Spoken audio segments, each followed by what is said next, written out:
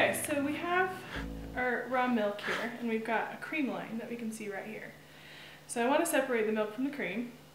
The easiest way that I do it is I take my chef's pot and I poke a hole in the bottom, close to, on the same side as the handle.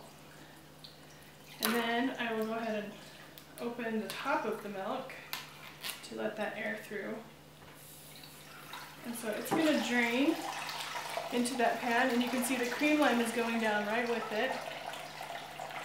And the reason I do it on the side of the handle is when the cream is ready, I'll tip the jug and be able to pour it into my jar.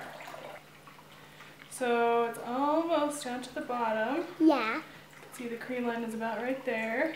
And I just let it go a little further until I can see it coming out a little thicker, and then I tip this. And then I'll go ahead and just pour the cream into that jar.